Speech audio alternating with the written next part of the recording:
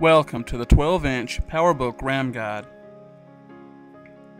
To begin, grab your Phillips head screwdriver and flip your unit over, and there remove the 4 Phillips head screws from the RAM bay.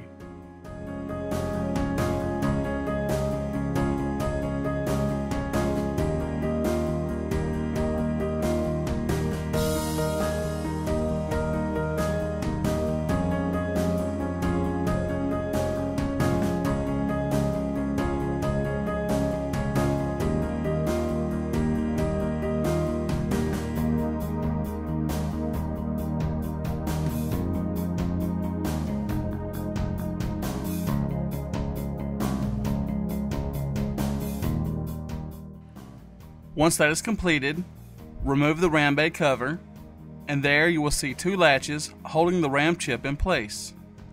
Separate these, and the RAM chip should pop open. Simply remove,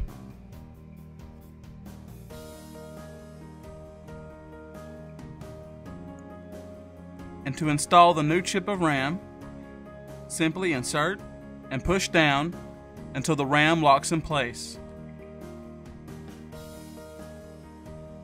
Then return the RAM cover and the 4 Phillips head screws.